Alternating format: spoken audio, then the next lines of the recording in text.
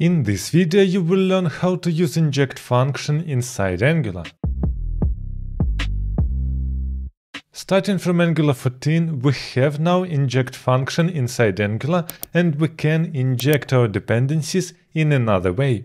Let's have a look. So here inside an empty project I prepared user service file, and as you can see this is just a service with provided in root and inside getUsers method. How do we typically use such service inside our component? We're writing constructor and inside private, for example, user service, and we say that this is our user's service. It allows us in any place of our component to write this user service, and we're getting access to all methods, for example, getUsers, on which we can subscribe, and console log what we're getting back. As you can see in browser, we're getting two elements of our array. So this is what we used previously, and this is still a valid code. It is not deprecated in the latest Angular, but we can write it in another way. Instead, we can define here our user service, and we can use here inject function, which is coming from Angular core, and inside we're providing our user service. As you can see in browser, our code is still working, but now we're writing much less code. We didn't use constructor, and we have a property just like a plain local property inside our component. So the first point for inject, we're writing less code and it is more readable. And just from the beginning, here is a super important point. We can't just take this inject and put anywhere inside our application. If I will change our user service to const and try to use it inside nginit, we're not getting any TypeScript errors, but we're getting a runtime error. Inject must be called from the injection context of the constructor, which actually means we're using inject only in constructor time and not later, so we can't really use it inside our code except when we're generating our component. Let's try something different now. Let's say that we want to inject our activated route and then listen to the page query parameter and render it on the screen. How we can do that? We can write here that we have a page dollar property because it is an observable, and we're using here inject where we're providing our activated route. After this, we have access to query parameters, and this is an observable. This is where here we can write pipe. And first of all, I want to filter the stream if we don't have a query parameter.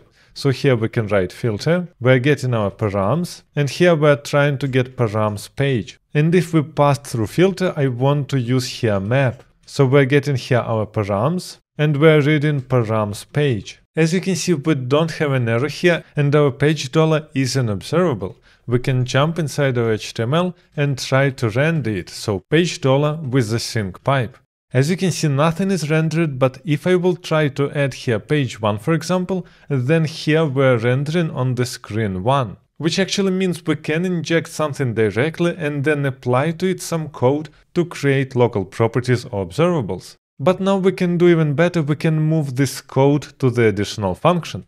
For example, here we can create a function getPageParam, and we don't provide anything inside here, and I want to copy the whole code inside this getPageParam. And here we're using inject, and I just want to return what we're getting here, which actually means we have a function outside of our component, and we're using inject inside that function. Now, instead of all this code with page, we can simply write here page dollar equals, and here we're calling getPageParams.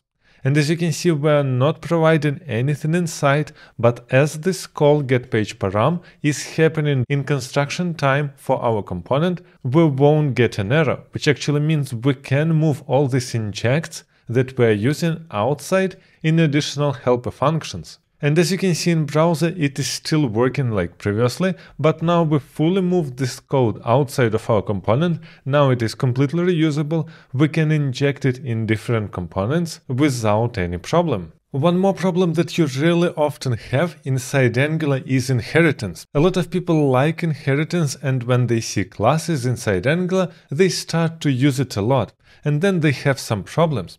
For example, here let's say that we want to create a class which is foo, And inside this class we want to inject our service. So we typically are writing here constructor, and inside we have our private user service, which is our user service. This is totally fine, but now we want to create one more class, which will be bar, and we want to extend it from our foo. This is also totally fine. We can create a lot of different methods inside foo and reuse it in any class where we're writing our extend.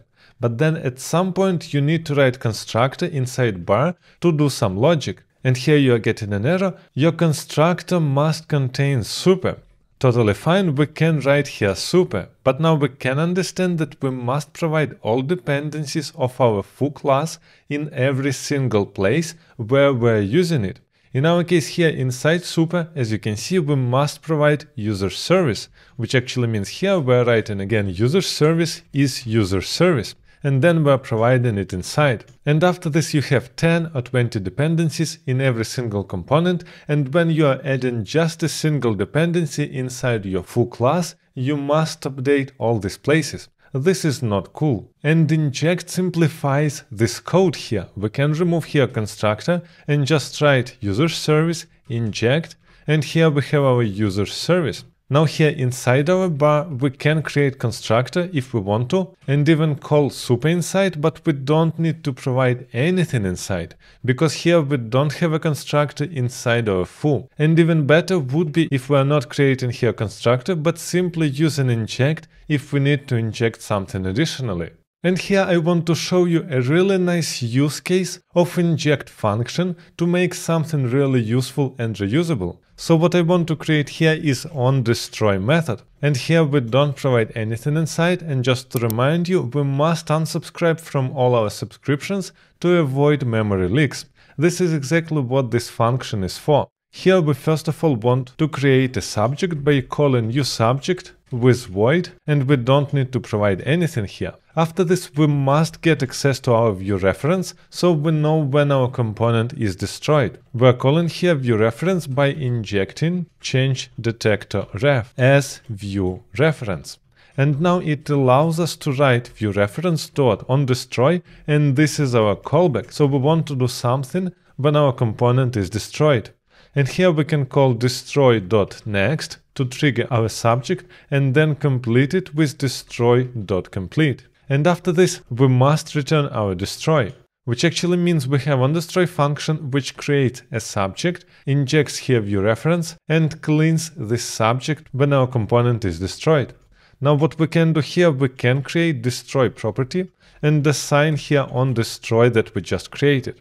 And what it allows for us to do is to use this subject void. Now here, for example, when we have subscribe, we can write pipe take until and provide inside our this destroy. And this is our typical code that we're writing in order to avoid memory leaks. And actually, if you're interested to know what are Angular signals and how they are working, make sure to check this video also.